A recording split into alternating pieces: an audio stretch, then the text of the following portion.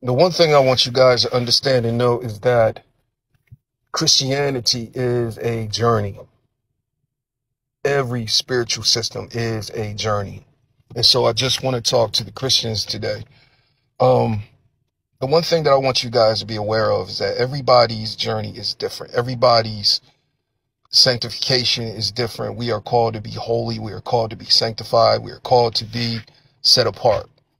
We all have different convictions and different levels of faith and different levels of belief. And so the one thing that we need to stop as Christians is this whole civil war, just because one person's conviction and conversation and sanctification and holiness is different from someone else. Because there's a whole lot of Christians out here.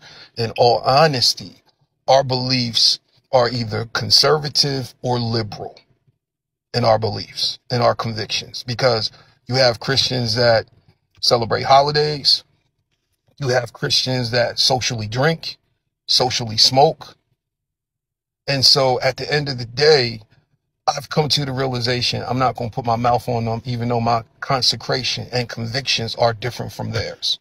And the reason why is that I've come to see that in Christ, it is a journey. Because Jesus said this, if I be lifted up, I will draw all men. And when he draws men, there is transformation.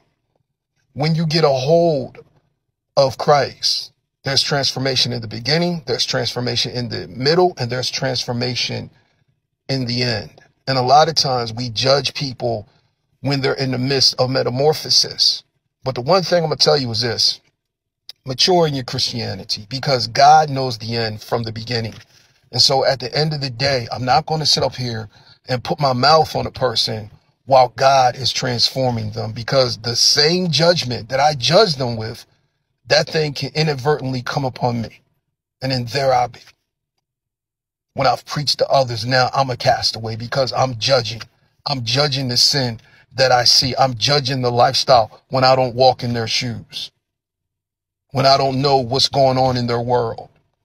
And so the one thing that we got to begin to do is don't judge anything before the time. And it does say in the Bible that ye which are spiritual judge all things. Judge this, that they're in the midst of transformation, and that we don't know the end from the beginning, because all souls belong to the Lord. And so I'm telling you, the Christian life is a life of consistency and transformation. So if you want to mature in it, make sure, man, keep your mouth off people. And that's the God knows truth. Peace.